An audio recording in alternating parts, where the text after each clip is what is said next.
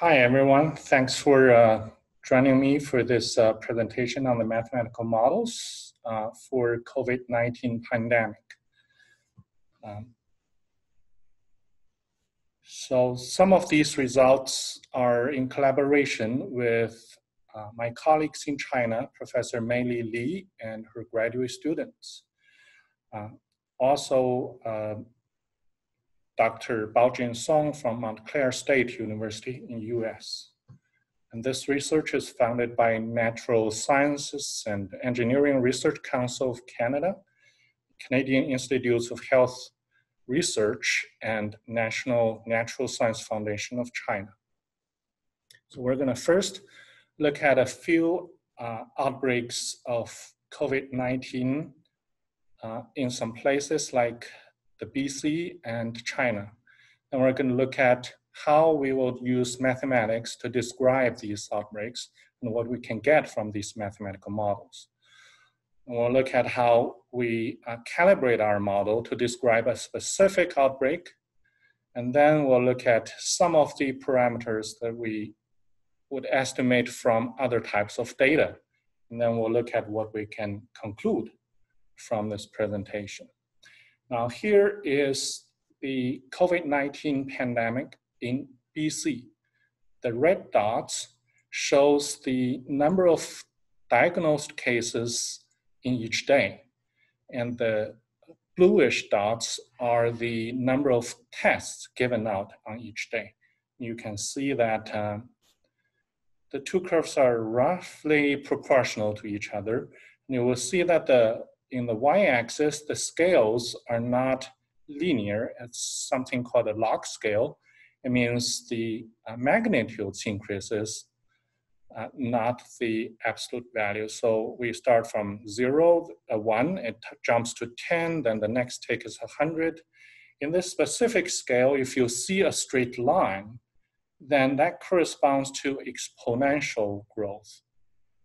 So you can see at the beginning of the outbreak, the dots sort of line up along a straight line. That means at the beginning, the outbreak is roughly exponential. Here is an outbreak in the epicenter of China, the Hubei province. The red dots are the number of diagnosed cases in each day, and the blue dots are a sample of the real epidemic. They are the patients who are infected in Hubei, but they left Hubei and hospitalized in other provinces. And the number represents the number of patients showing a symptom on a specific day. Then you can see that, again, in this log scale, the blue dots at the beginning of the outbreak sort of line up along a straight line, which also shows the exponential growth. And the red dots also line up roughly on a straight line at the beginning, but with a larger slope, which suggests that the exponential in diagnosed cases seem to grow faster, which may be an artifact of underreporting at the beginning of the epidemic. And maybe when more diagnoses or the diagnosed capacity increases, when more diagnoses come up later. So we may see an artifact in the increased exponential growth. The curve in the blue dots were patients hospitalized in other provinces has a turn around the January 23rd. And that's the lockdown of the Wuhan city, the epicenter in China. So this lockdown prevented people leaving Wuhan and Hubei, so there are fewer and fewer people showing symptoms outside of Hubei. So what we know about COVID-19? First of all, it's a viral infection. It's caused by a SARS-like virus.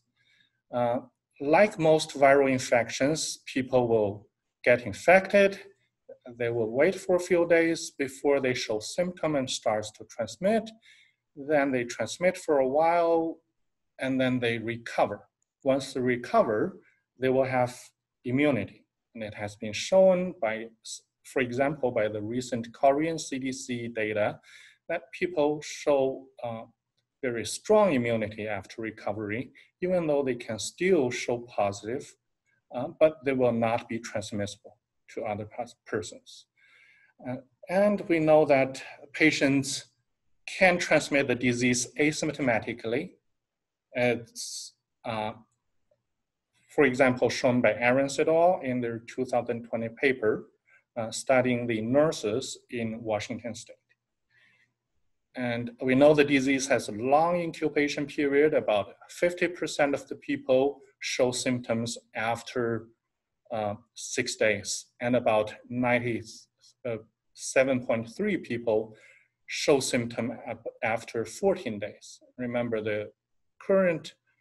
the recommended quarantine period is about 14 days. So there may be some people showing symptom after their quarantine.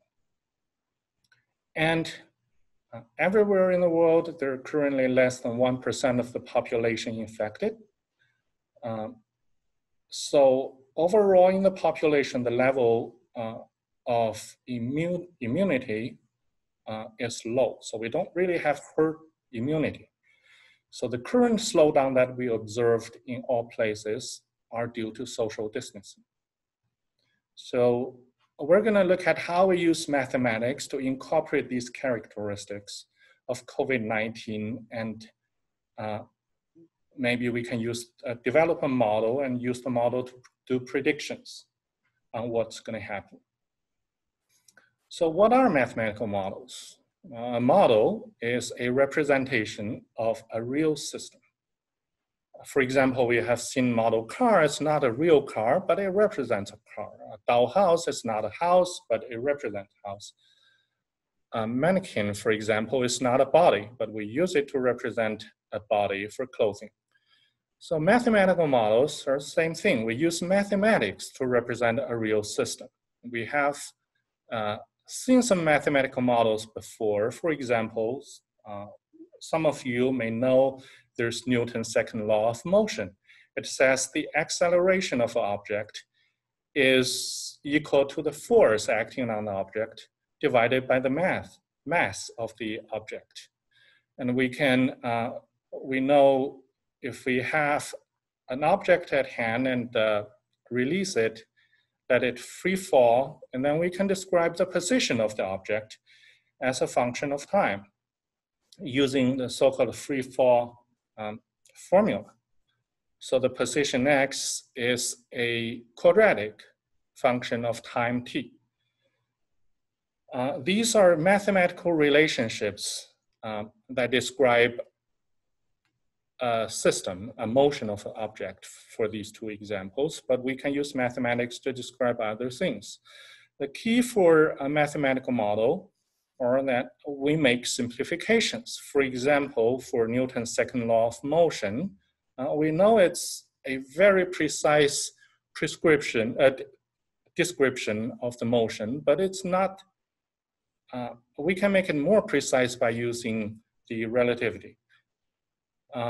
For the free-falling object, we have ignored a lot of things. We didn't consider wind, we didn't consider the perturbation from other, like the moon or the sun. We really just considered the most important cases. So we ignored a lot of minor factors that may change the motion. So that's a simplification we make. For a mathematical model, there are a few important the factors that we need to consider. One is what quantities we're interested in. For the Newton's law of motion, we need to know the acceleration, the force, and the mass. For the free-falling object, we need to know the position and time. So these are the quantities, but we also need some parameters. Like for the free-falling object, we need to know the initial velocity and the initial position. If we change these parameters, the movement is going to be different. And at the end, the mathematics is represented in the formulation or the formula or the equations that links these quantities and parameters together. So how do we use mathematics to describe the spread of COVID-19 in the population? We're mostly interested in how many people got sick on each day and how many people are transmitting the disease. So we look at the total population, we divide the total population into a few classes of individuals according to their transmission status. If there are individuals who are susceptible, we call it this class S. Individuals who are infectious, we call them I, and individuals who are removed from the transmission, and we call it R. Being removed could mean a patient recovers, and so they gain immunity and will not transmit again, or the individual could be dead, unfortunately, or they could be hospitalized and isolated and does not participate in the transmission anymore. So then we can look at how the number of individuals in each class change. So for example, the susceptible individuals would get infected upon contact with an infectious individual, and then they become infected and infectious, and they would leave the S class and enter the infectious class. The infectious individuals, after a while, they would recover, for example, or unfortunately, they may die, and then they are removed, and they leave the infectious class and enter the removed class. So then we need to know how fast these quantities change. And so how many people are infected on each day and how many people recover on each day. For number of infections on each day, we will assume that each infectious individuals would make contact at a certain rate A on each day. And these contacts may be to a susceptible individual that causes infection, or to infectious or recovered individuals, and they would not cause infection. So we will need to multiply with the probability that a contact is susceptible. So if we assume that the individuals are randomly bumping into each other, then the probability that a contact is susceptible is just a fraction of the population who are susceptible. So then we get this formula, the contact rate A times the number of infectious individual I times the probability that a contact is susceptible S over N. And similarly, we can describe how many people recover on each day. And we'll just assume that each infectious individuals recover with a constant probability B on each day. So on average, the number of recoveries is B times I for a day. And if we put them together, so why would the susceptible individuals change? And what is the change? The change is the number of susceptibles today minus the number of susceptibles yesterday. The difference is the rate of change. And the change is caused by the number of new infections, and the number of new infections take susceptible individuals away, so we will have a negative sign to describe that the susceptible individuals decrease by the new infection. And the number of infectious individuals would change because these infections would enter, so the same term would show a positive term sign, and the term corresponds to A times I times S over N, as we know, but then recovery takes the infectious individual away. So we will have a minus times the number of recoveries, B times I. And these recovered individuals would enter the R and cause the removed individuals to increase. So this is the so-called susceptible infectious removed model, or sometimes we call it SIR model. And it gives us a interesting characteristic shape of the outbreak that the population would increase, it reaches a peak, then it decreases. And some of the parameters, we can give it a meaning. For example, what does the rate of recovery mean, or how is it related to easily observed quantities for disease? If we look at a patient who are infected on a specific day T, and we want to know what is the probability that he remains infectious for one day, that probability is B. What's the probability that he remains infectious for 2 days? That means he hasn't recovered on the first day, but he recovered at the end of the second day. So the probability would be not recovered, it's 1 minus b on 1 day times the recovery on the second day b. So similarly, if the individual remains infectious for k days, then the probability is 1 minus b to the power k minus 1, meaning that he hasn't recovered in the first k minus 1 days, but he recovered on the last day with the probability b. So if we put all these together and compute the average, then you get 1 over b, which is the average period that this individual remains infectious. We call it the infectious period. And from the data, we have seen that the number of cases would grow exponentially. Why is that? If we look at the beginning of the epidemic, when almost no one,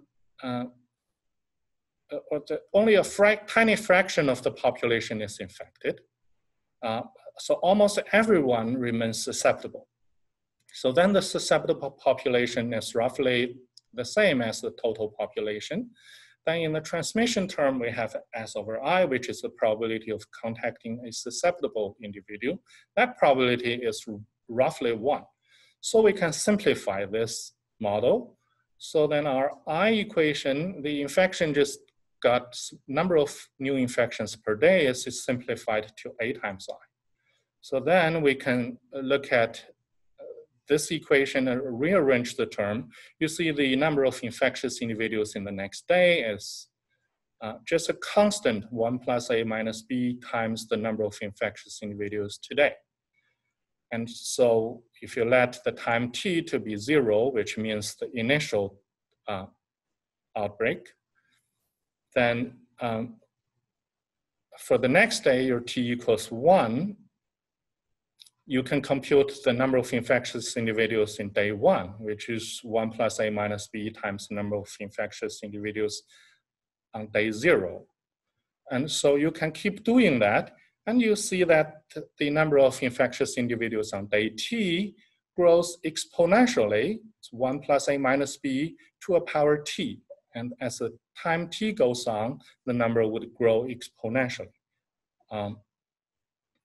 So if A minus B is positive, that means transmission happens faster than recovery, then the I of t, the number of infectious individuals on day t, would grow exponentially. If recovery is faster than transmission, then the I of t would decay exponentially to 0, where the outbreak would die off. So the key quantity is whether the transmission A is faster or larger than the recovery B. So in other words, whether A over B is greater than 1. This is a very interesting quantity. We can rearrange this A over B as A times 1 over B. And A is the transmission rate, or how fast, how many people are infected on each day by an infectious individual. 1 over B is how long these infectious individuals remain infectious on average.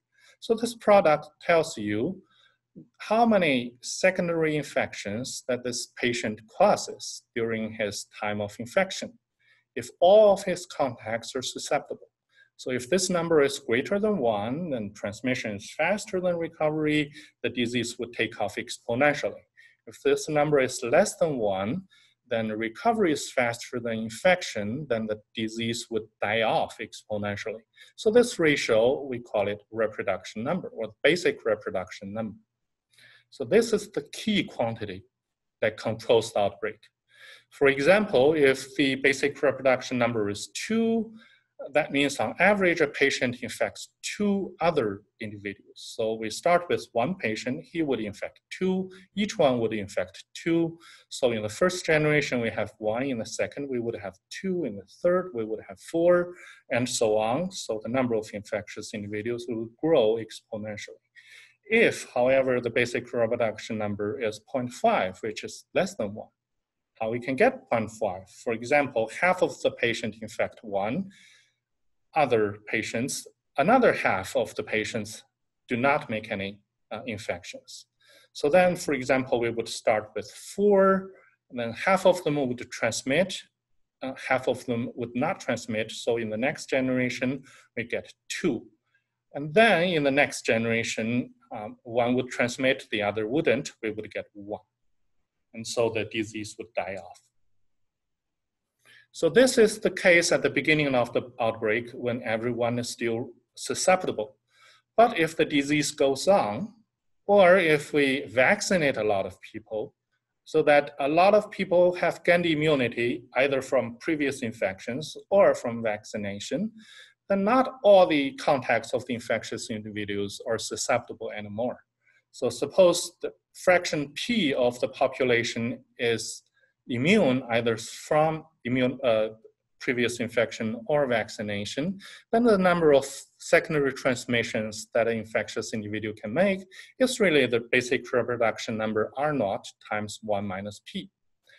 So to control a disease, we need this product R0 times 1 minus P to be less than 1, so the average infection is less than 1. So this corresponds to a critical fraction of vaccination or immunity. This fraction P have to be greater than 1 minus 1 over the basic reproduction number R0. So if a fraction P has been vaccinated, then we know the disease would die off exponentially. So for example, if R0 is 2, on average, one infectious individual infects 2 others, then the corresponding critical vaccination fraction is a half. We need to vaccinate at least half of the population to control the disease.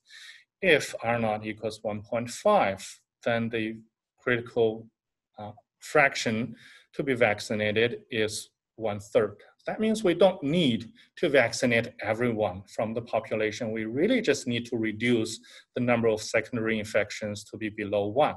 And this is what the herd immunity means. And that's the key concept to control an outbreak. But for COVID-19, patients, when they get infected, they do not immediately become infectious. There's a period called a latent period where the disease would develop in their body, but the patient is not infecting. So how can we incorporate this concept? Well, we'll just add a new class, exposed class, into the model where the individuals, once they are infected, they enter the so-called exposed class. Virus would develop in their body, they remain not infectious for a period of time, then they become infectious and they enter the I class. So this E class change because new infections come in at a rate A times T, IT minus the rate that people show symptom. And we assume each exposed individuals show symptom with a probability C on each day. So we get a new equation in the model. And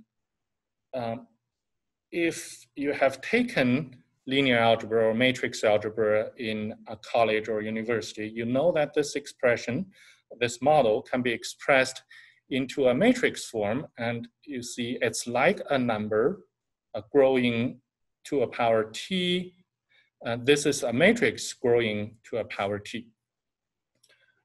But the result is similar, that the number of exposed or not infectious but infected and infectious individuals I would grow asymptotically exponentially, or in the long run, the whole curve grows exponentially with the rate R, where R is the dominant eigenvalue, if you know what I mean. But if you don't know matrices and eigenvalues, it's fine. It still tells you that the curve would grow exponentially. And turns out that whether the curve grows or decays exponentially still depend on the same number, the basic reproduction number R0.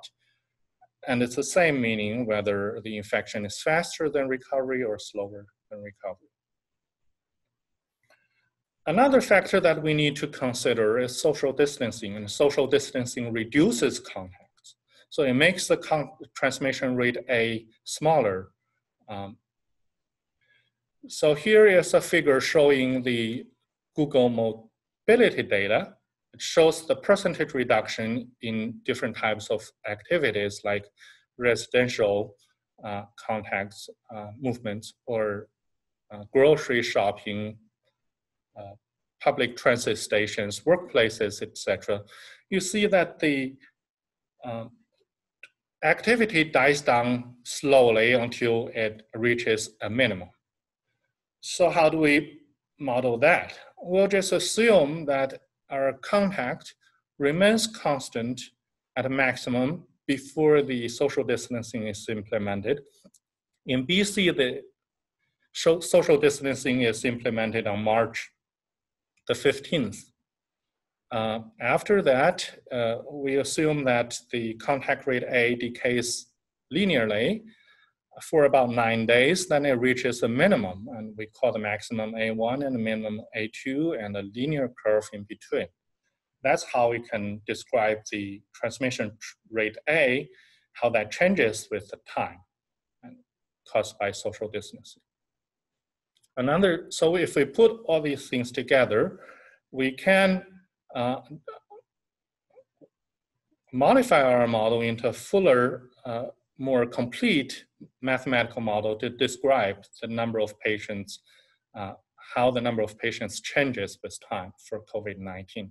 Another factor that we can consider is asymptomatic transmission. Individuals may transmit before they show major symptoms like fever. So we add a new asymptomatic transmission class. Each individual in the asymptomatic transmission class would start to show symptom with probability S on each day. And the patients, when they leave the exposed class, they would first enter the asymptomatic class. And after a while, they would enter the symptomatic transmission class. Also, we need to consider diagnosis because not all patients are observable. Only those who are tested positive, we would call them COVID-19 patients.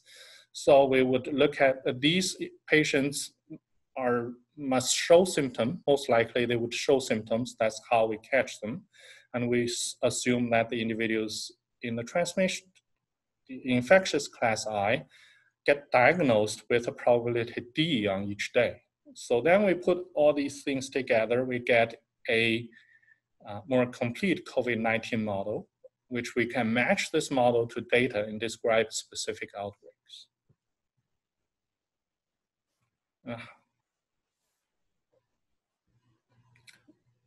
But how we use this model? How do we use this model to make predictions? We need two things.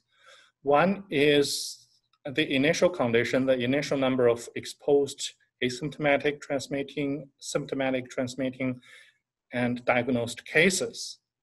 And second is the parameters like the transmission rate A, the recovery probability B, the probability patients showing symptom C, becoming infectious, showing symptom and diagnosed.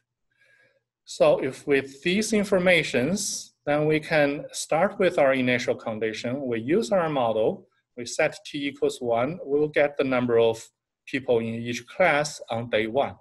Then we use the information for T equals 1, we just computed.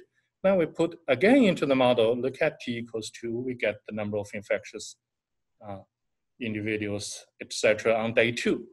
So we can keep doing that. And if you are familiar with computing or programming, you know that it's really straightforward to start with our model and change it into a computer program to compute all the future number of infectious individuals on each day. So this is a basic idea of how we use these mathematical models. And the key is to model the number of changes on each day in each group of population. So this rate of change, if you know calculus, you know that the rate of change is typically modeled by derivatives.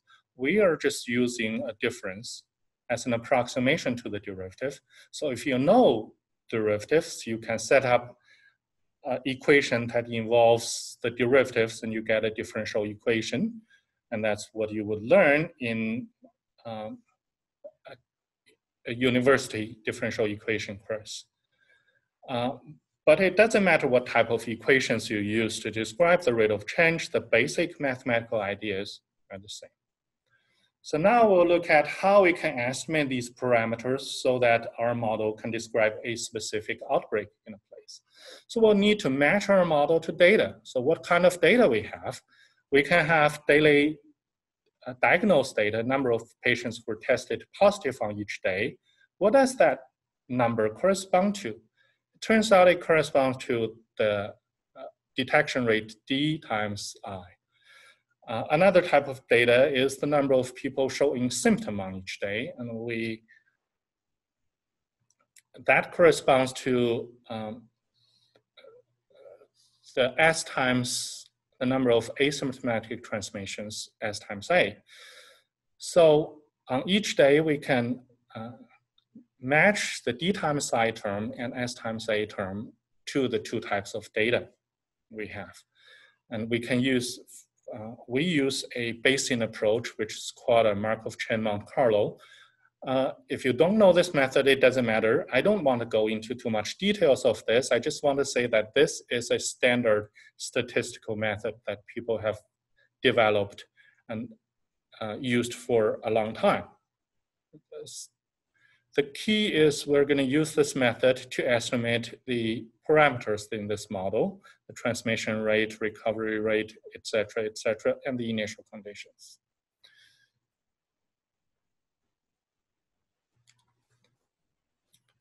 So for example, this is the outbreak in Wuhan, but this is not the number of patients in Wuhan, this is the number of patients who left Wuhan and got hospitalized in other provinces. And because in China, the social distancing and contact tracing is so strong in other places than Wuhan and Hubei, that this data is very trustworthy. So we fit our model, the number of people showing symptom to this curve using the statistical method, then we can get our parameter values. It turns out that not only one parameter value can describe this, a range of parameter values can give us very similar shapes, and these range of parameter values are given as a distribution. As you can see, we can roughly estimate the basic reproduction number for Wuhan. It's pretty high. It's about 4, actually 3 point something, and with a pretty wide range. And you can see that after January the 23rd, the lockdown, the transmission is really low. It's 0.1 on average, but this doesn't mean that the transmission is low, because these patients are caught in other provinces. That means that there are very few people leaving Wuhan after the January 23rd. We have a rough estimate about the incubation period, which is roughly 5.3 days. But we can't really estimate the infectious period or how long a patient keeps infecting.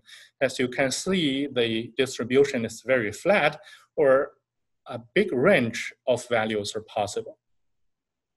So it means we can match our model to the data reasonably well with some parameters estimatable, some parameters like the infectious period, we can't determine from this data. If you look at the outbreaks in BC, it gives us more challenges, mostly because the curve is about how many people are diagnosed or tested positive on each day. We don't know how many people showed symptom on each day. And this data is collected, but it's not made public yet. So we and my colleagues at UVic and Island Health are applying for access to more detailed data so that we can analyze the BC outbreaks in more details. But for the parameters that we can't directly estimate from the curves, we may estimate from other sources. For example, we'll look at the published Chinese case description data. And here are some two specific examples of these case descriptions published by Chinese provinces. The case 34 in Tianjin, it's a city in China, is a female with some age, lives in a certain district of Tianjin. She is a sales representative at some shopping center. One of her colleagues visited Beijing and contacted a patient with high fever in Beijing, and the colleague showed symptoms on January 25th. So it's likely that the case 34 got infected by her colleague, and her colleague is diagnosed as case 37 in Tianjin.